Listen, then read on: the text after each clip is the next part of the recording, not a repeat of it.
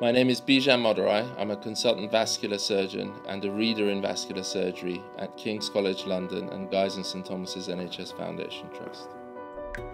One part of our research programme, supported by the British Heart Foundation, involves developing novel diagnostic techniques for patients with CLI.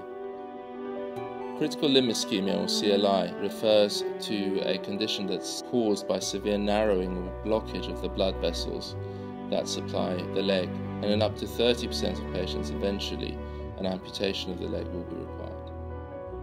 The mainstay of treatment for CLI is to bypass the blockages or treat the narrowings in the blood vessels by either angioplasty and stenting or indeed a surgical bypass.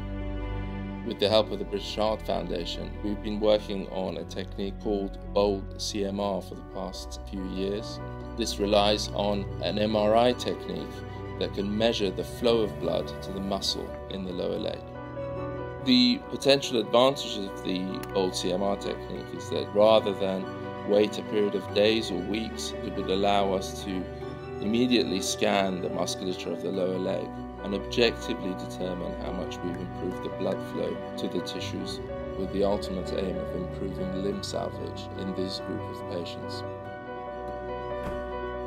For more information on BHF Research, visit bhf.org.uk/research.